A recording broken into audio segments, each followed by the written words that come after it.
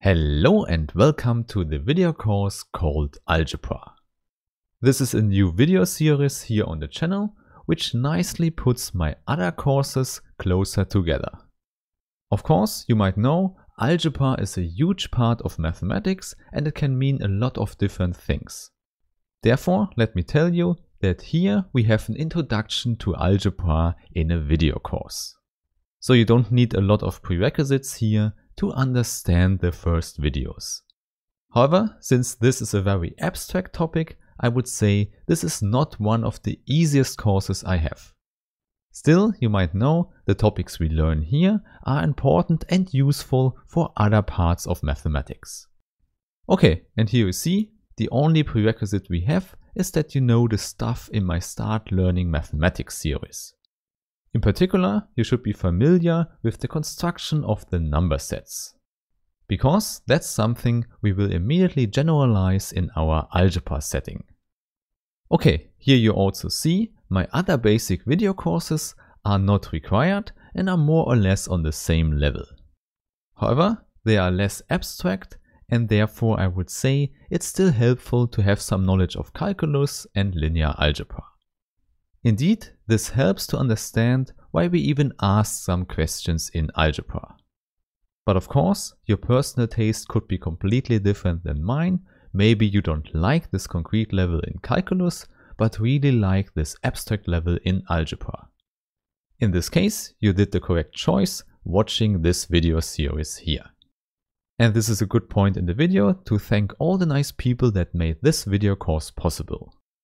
As a supporter on Steady, on Patreon or here on YouTube, you make it possible that I can create a lot of maths videos. And you might already know, as a reward, you get PDF versions, quizzes and exercises for all the videos. Okay, then the next question might be, what can you expect of this video course about algebra here? And indeed, this is easy to answer because I have a nice summary. We will first talk about groups, then about rings, and in the end about fields.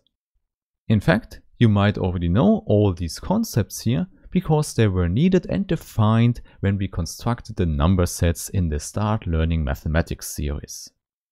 A very important example of a group would be the integers together with the addition. So we need a set together with an operation, and most crucially, all the inverses have to lie in the set.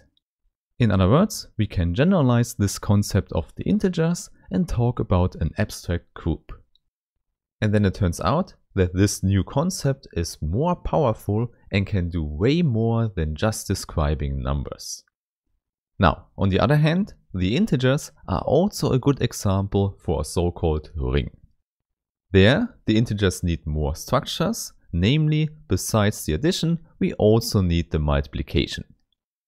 Hence, a ring is just a set together with two operations, where for the one operation we don't need all the inverses in the set. In fact, by having more inverses, we reach the concept of a field. And there, the typical example would be the real numbers with all the calculation rules you know. Therefore, a field generalizes all these rich calculation rules you have for the real numbers in an abstract setting. Okay, and at this point I should tell you that in this video course we will learn that all these abstract concepts have nice applications. And they go beyond just calculating with numbers. For example, if you want to solve a Rubik's Cube, it turns out that all the moves together form a group. The crucial part here is that every move you can do can be reversed. And this guarantees that the Rubik's Cube can be solved if you started with a solved one. However, one interesting fact here I can tell you is that this group is not a commutative one. This means, in contrast to adding integers, here the order of the operation matters. Now, on the other hand, we also get applications on a more abstract level. In particular, this whole algebra concept tells us about solutions of equations. For example, you might want to have the solutions, the real or complex ones, of this equation. You see, it's a polynomial equation with degree 5. And now with algebra, we can show that we have at most 5 different solutions of this equation.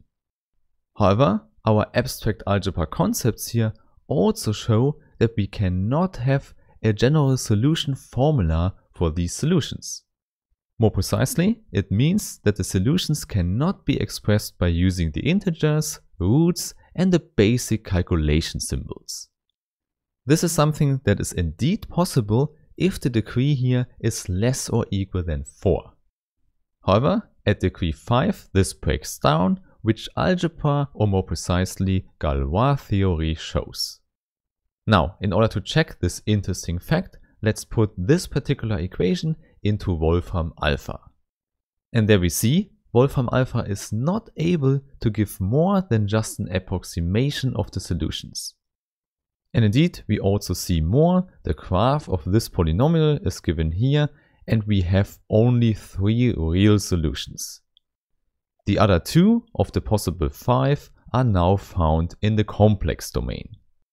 However, the result here is that for none of these complex solutions we have a formula that is expressed with roots. Now, at this point you might criticize me and tell me that in Wolfram alpha you find this button exact forms. But after pressing it, we still don't have a formula with just roots because there are very complicated functions involved. And at this point it might be helpful to compare this to an equation with degree 4. So let's change the power to 4 and let's see what we get. Again, we just get approximations, but now let's see what the exact forms are. And there you see, now we can use integers, roots of higher degree, and just the basic calculation operations to formulate this solution. And indeed, this formula with roots works for each of the 4 solutions. And the reason why we have this nice fact, the Galois theory will tell us later.